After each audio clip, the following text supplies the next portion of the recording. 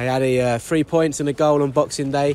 How's that for a late Christmas present? Yeah, no, it's a very nice Christmas present. It's always nice to score, but to score and to get the 3 points it's a really, really nice present for sure. The nature of the goal was a great one. It was brilliant play from from back to front.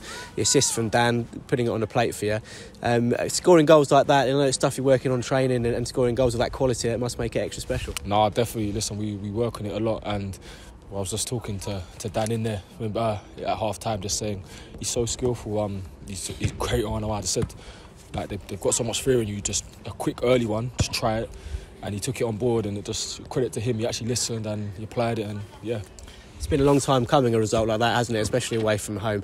Is it a bit of a relief to get those 3 points somewhere like this? It's not an easy place to come, not being in bad form, but to come away with 3 points after so long away from home must be nice. Yeah, no, listen, they're credit to them. You can see why they're in and around the playoffs.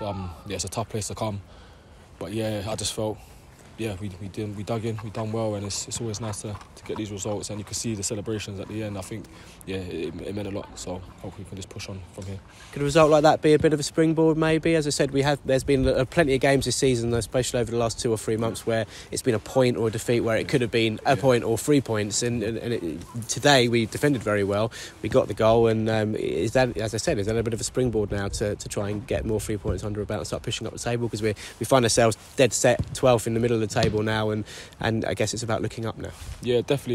Gaffer said it, like, we had a good start, we had a bit of a shaky period like most teams do, but he said, listen, we're halfway through the season now, we can go and do exactly what we've done, we do it again, and yeah, I think Gaffer puts faith in all the boys that he has done, and yeah, I feel like this could definitely be a springboard. The feeling in the camp's good. I felt like we looked more like our old selves, I'd say, today, but yeah, I definitely like to think and hope that this can definitely push us up the table and we can just crack on from here, kind of thing. And obviously it's Tonbridge straight away again next week.